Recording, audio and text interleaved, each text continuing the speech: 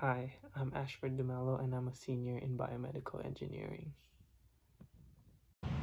Hi, my name is Natalie Arns. I'm a junior in electrical engineering.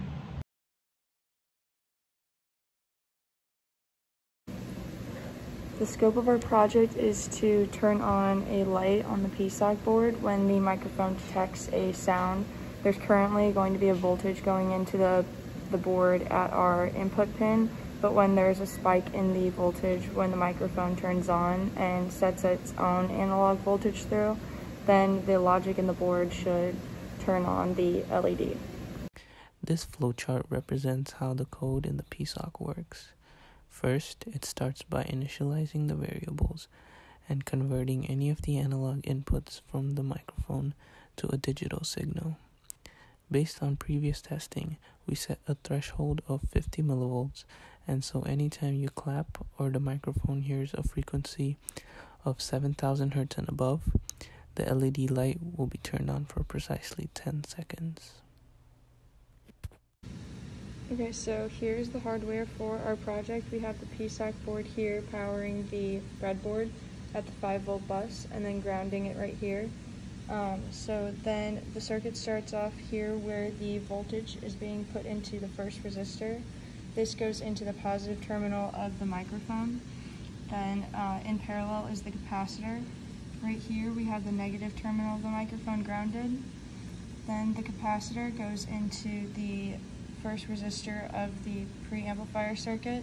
We use this because the microphone and the PSoC board together have a very low voltage, so to be able to measure it, we have to amplify it.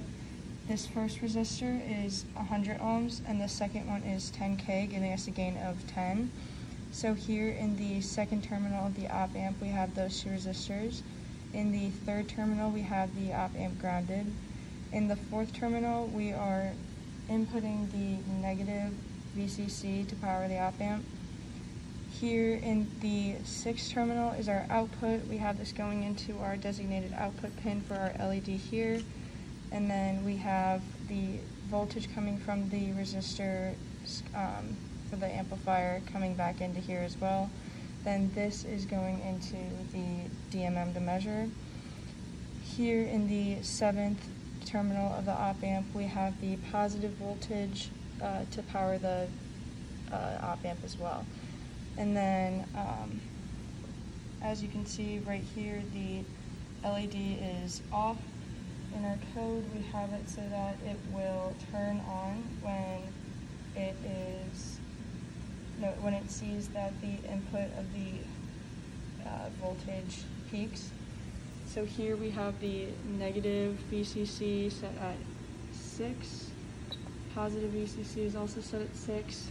Here we're currently measuring it to be 32 millivolts at the output. We'll be using this phone app that will output a 7 Hz constant frequency with a set volume. When I turn this on, you can see that the voltage spikes at the output and it turns on the LED.